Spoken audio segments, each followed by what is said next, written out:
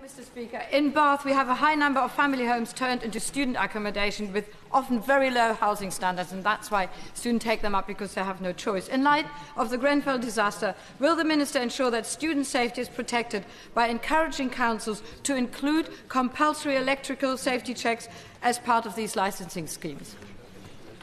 Mr.